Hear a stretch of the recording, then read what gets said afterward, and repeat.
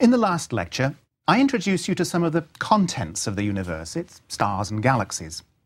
In this lecture, I want to step way back and ask, how are these contents spread about on the very largest scales? In a sense, we're asking, what is the universe's topography? What is its overall structure? Now, we could ask the same question of traditional cosmologies. What's the overall framework within which creation unfolds? For example, one Hindu cosmology, there's a vast ocean beneath, and rising above, the earth and stars, and above them, realm after realm of gods, the whole contained within a giant spherical shell. It's a wonderful image. But what do we find for our modern cosmology, with its stars and galaxies? Now, I want to warn you that when you first hear the answer, it may seem a little prosaic and even dull by comparison. But I hope that you'll find on further reflection that the answer takes on a beauty of its own, and ultimately one feels things could really be no other way. So let's get started. The themes I'm going to be talking about go by the following rather technical sounding terms: isotropy, homogeneity, inhomogeneity, evolution, and the ubiquity of physical law, all of which, of course, I'll define as we go along. So let's start with the first of these, isotropy, which means the same in all directions. From Greek, iso meaning equal, and tropos meaning a turn. It seems the universe is the same at all turns, in all directions. This is potentially confusing, because nearby the universe clearly isn't the same in all directions. Down is the ground, up is the sky, the sun and moon are in specific directions, and even nearby galaxies are not uniformly spread about. In order to witness the isotropy, we need to look well beyond our local lumpy universe. We need to look at much fainter, more distant galaxies. So let's do that. Here's a picture of the entire sky, and on it are plotted the positions of 1 million faint galaxies. You can see that they're roughly uniformly spread about, though there's still quite a bit of patchiness. Now let me explain this oval shape, because we'll keep coming across it throughout this course. If you want to make a flat map of the spherical Earth, it ends up looking like this oval. Its technical name is a hammer projection. Now, the full 360-degree dome of the sky is also like a spherical shell. So when we make maps of the whole sky, they also have this oval shape. One more point. Since our Milky Way goes all around the sky and blocks our ability to see more distant galaxies, you'll often see a funny shape crossing these diagrams, like here. It's just the Milky Way getting in the way. Okay, now these galaxies are a few 100 million light years away. What happens if we go even fainter to yet more distant galaxies? Here's a deeper survey of about 10% of the sky in the southern hemisphere, showing about 2 million even fainter galaxies whose average distance is about 1 billion light years. Now you can see that the smoothness is beginning to dominate over patchiness. Now, one way to go even deeper is to use radio telescopes, like this one, to see a very unusual kind of galaxy called, not surprisingly, a radio galaxy. Now, these galaxies emit immensely powerful radio waves, so our telescopes can see them when they're extremely far away, several billion light years off, into the really deep universe. Here's a lovely image of the sky as seen by these radio telescopes. Now, don't be confused. It's superposed as a backdrop to a photo of the Green Bank Observatory shown at the bottom. Now, apart from a few large foreground radio blobs that are lying along the Milky Way, most of the radio dots in this image are these very distant radio galaxies. Okay, so here's the all-sky map showing 125,000 distant radio galaxies, and they're distributed amazingly uniformly. All right, one last example. At the greatest distance of all sits the microwave background, something we'll look at in detail in later lectures. Here's an all-sky image of this microwave glow, and it is incredibly uniform. The brightness varies by less than 0.01% from one place to another. That's less than the height of a bacterium on a bowling ball. So I hope by now you're convinced that as long as we look deep, the distant cosmic landscape, it looks the same in all directions. Clearly, the universe isn't flattened like the solar system or the Milky Way. Otherwise, there'd be more galaxies in a line around the sky. Nor is it pencil-shaped. Otherwise, there'd be more galaxies in two patches on opposite sides of the sky. No, it is isotropic, the same in all directions. Let's now look at our second global cosmic property, homogeneity. This is a term we actually use colloquially. For example, water is homogeneous, porridge is not. It's lumpy. If the universe is homogeneous, what we're saying is it's the same at all locations. Now, just like isotropy, clearly nearby the universe is not homogeneous. People, stars, galaxies are relatively dense objects with gaps in between them. It's very lumpy.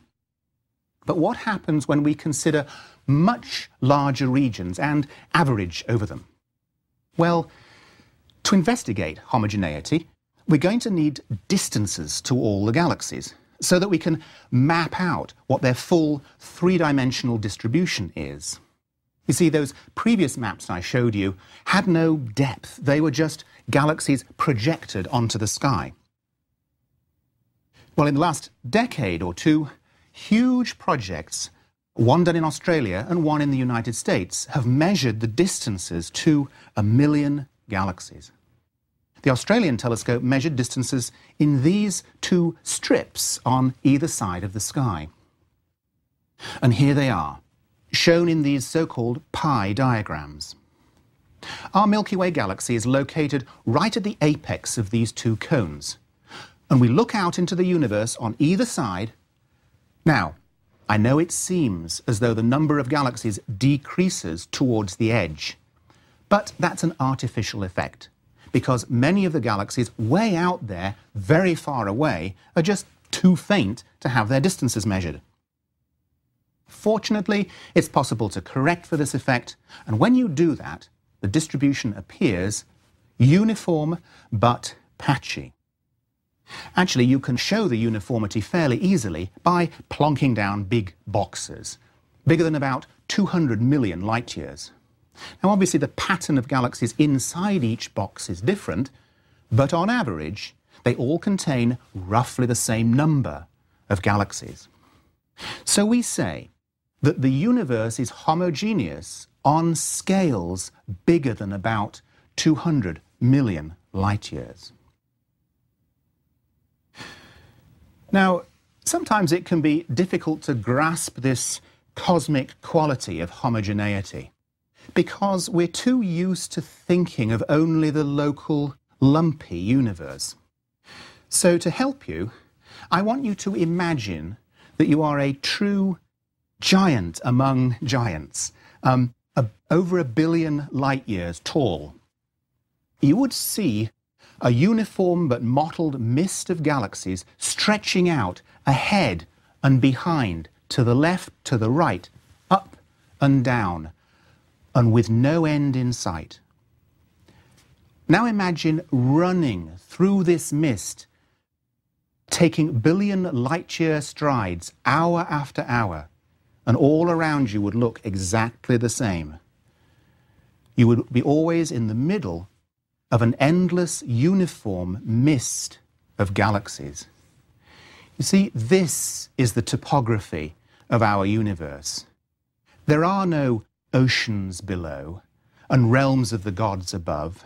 There's no Dantean inferno inside or paradise outside, there is a uniform mist of galaxies stretching off in all directions, apparently without end.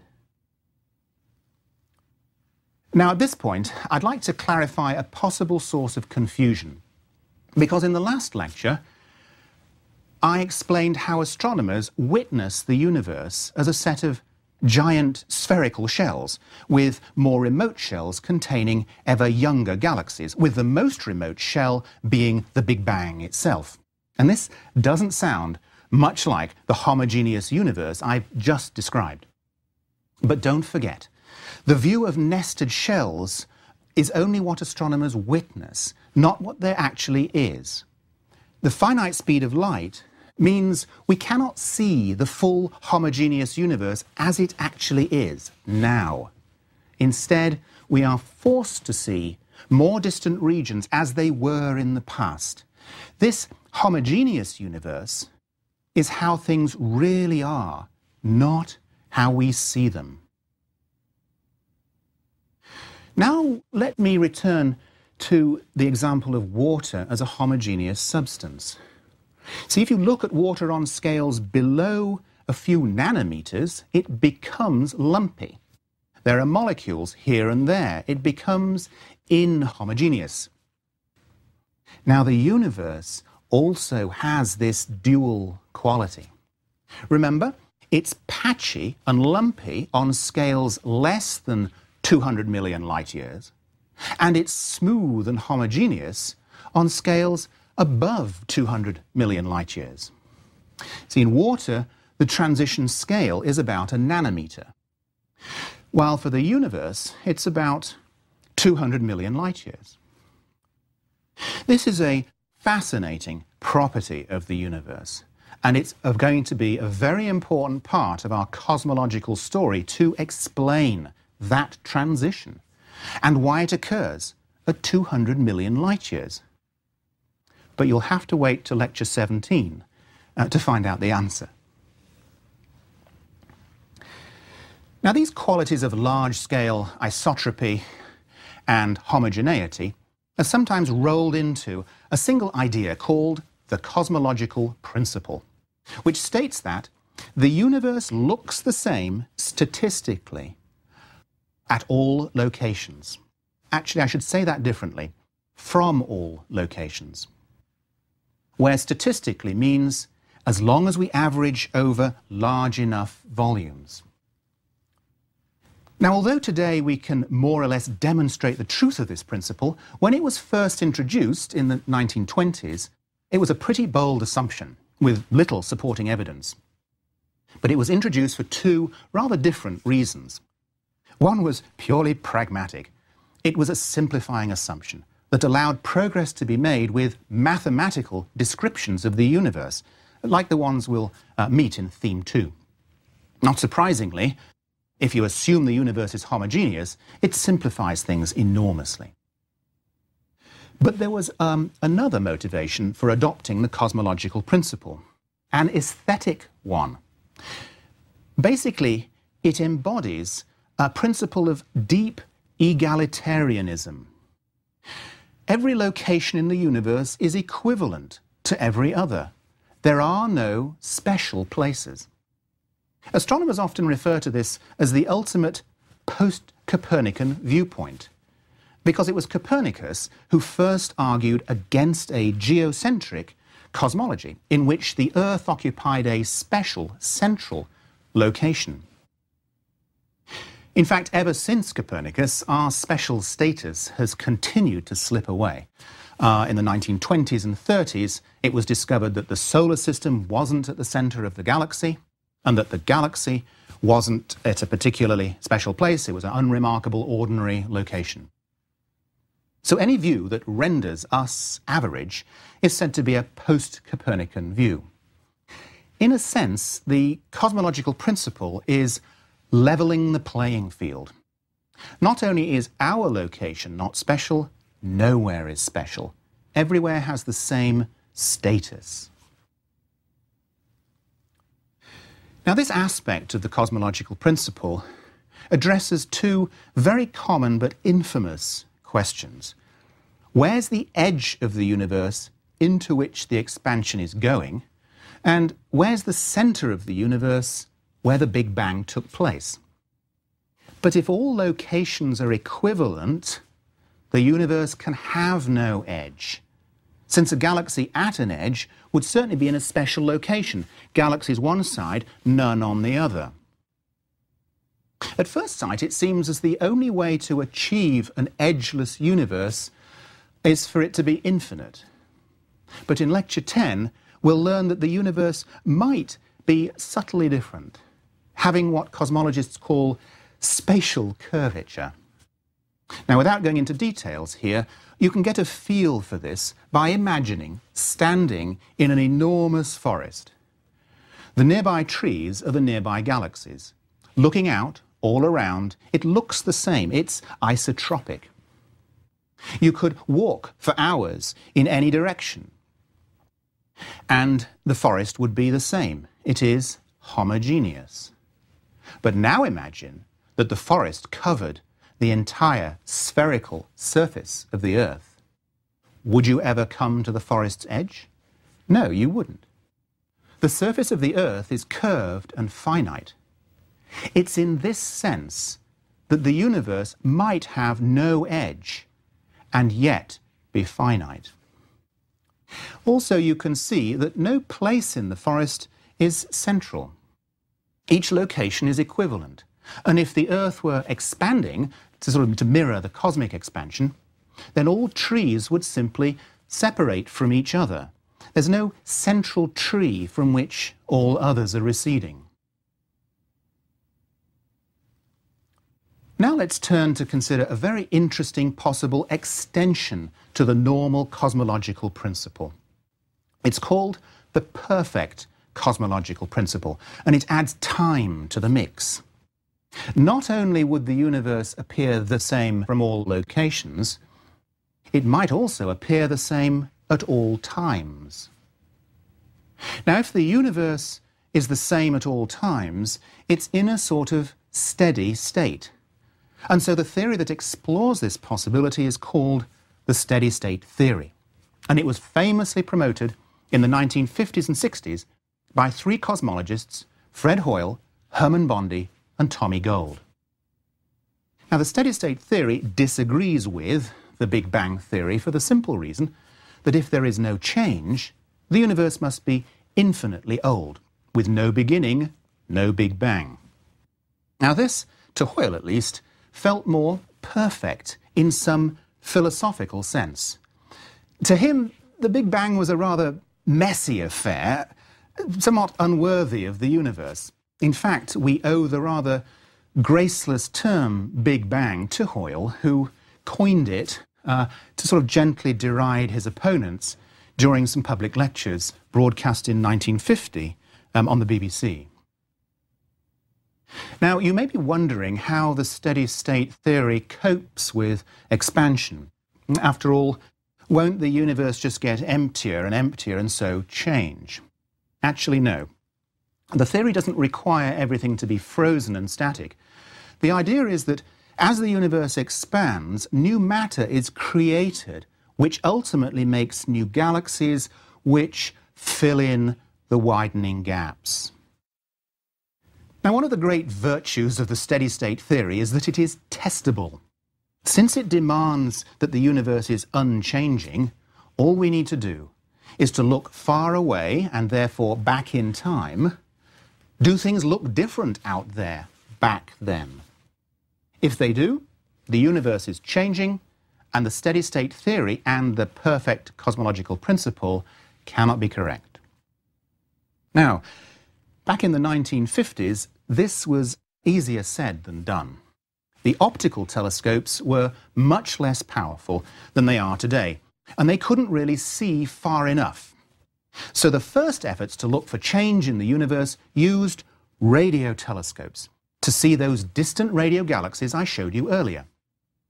But still, it wasn't easy.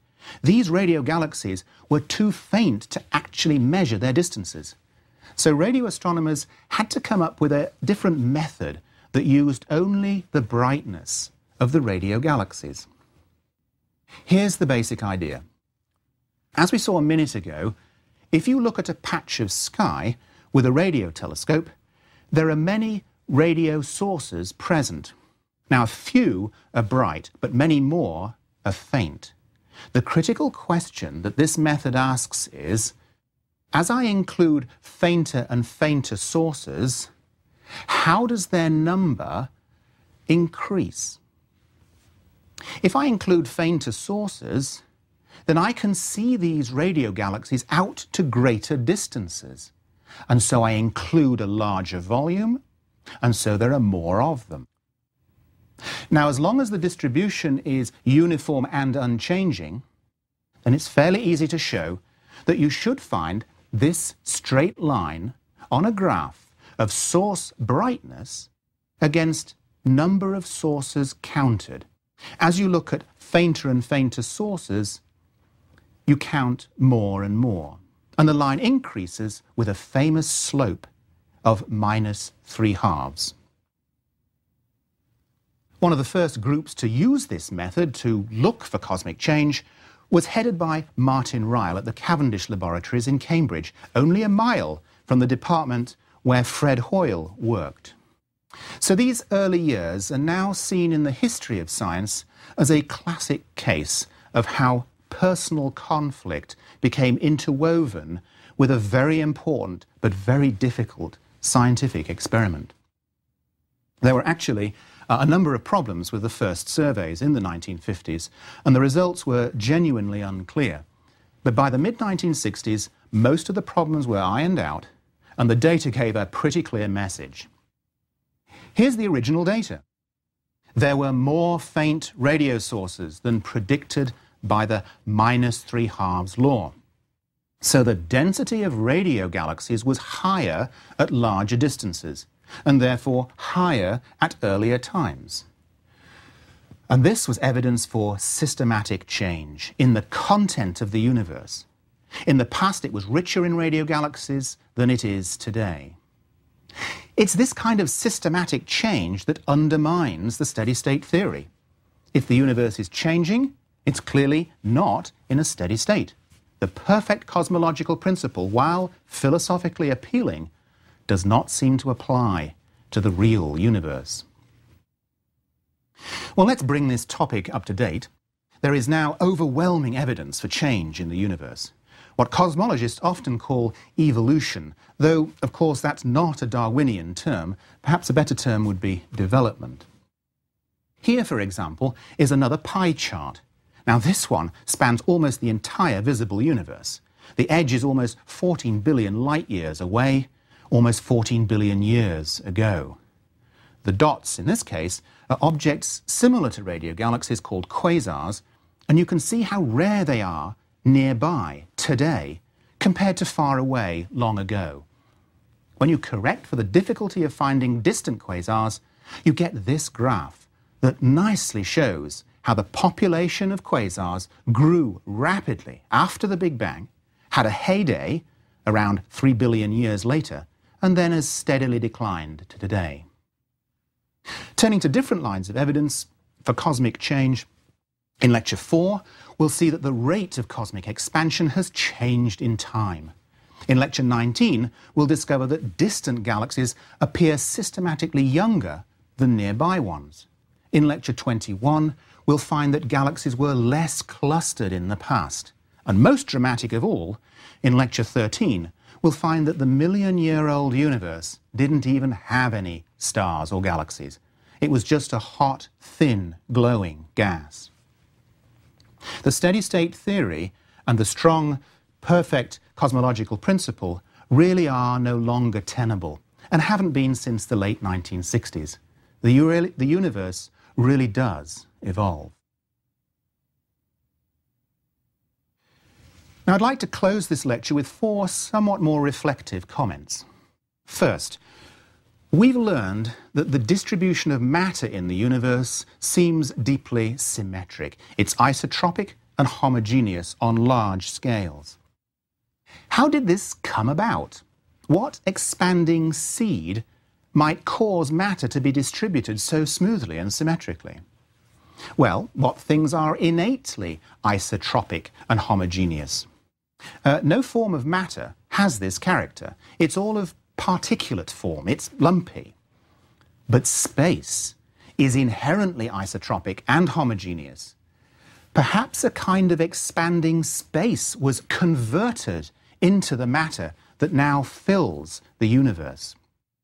As we'll see in Lecture 30, this is exactly the idea behind the theory of inflation. My second point is to stress that homogeneity doesn't just apply to matter, but also to the laws of physics. When we look out into the distant universe, we find the same laws of physics that work right here on Earth. We see galaxies rotating, so gravity is the same. The galaxy light contains emission and absorption lines, so atomic and quantum physics are the same. There are similar types of stars, so nuclear physics is the same. One might call this the ubiquity of physical law. But unlike matter's homogeneity, which is only evident on large scales, the laws of physics are identical from 1 nanometer to the next.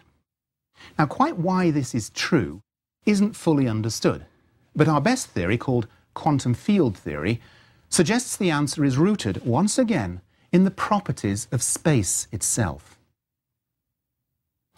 My third point is that the perfect cosmological principle reminds us that we need to be rather cautious when using aesthetic or philosophical arguments to guess how nature works.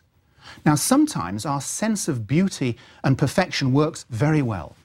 For example, Einstein's special and general relativity theories both emerge directly from deep symmetry principles. And much of modern particle physics also rests on symmetries within nature. But there are counterexamples. Aristotelian physics and the Ptolemaic model of the solar system drew heavily from a sense of how things should be. For example, the primacy of the circle as a model for all celestial motion. And much of this just turned out to be plain wrong. So too with the perfect cosmological principle.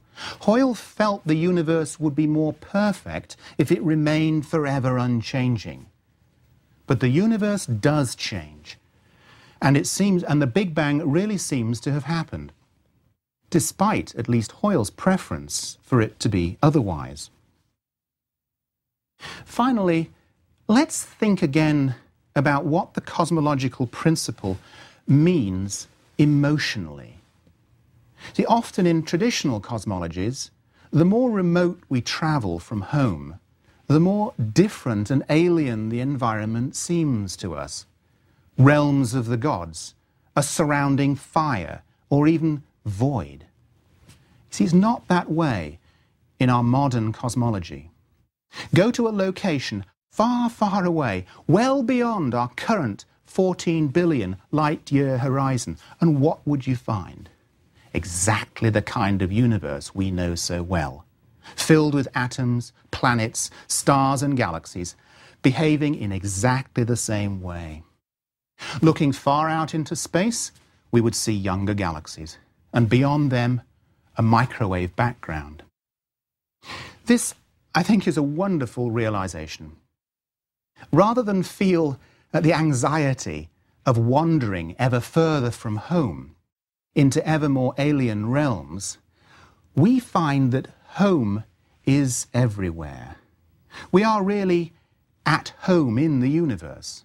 We can feel familiarity and connection with the entire universe, because what we find here, all around us, is ultimately all there is.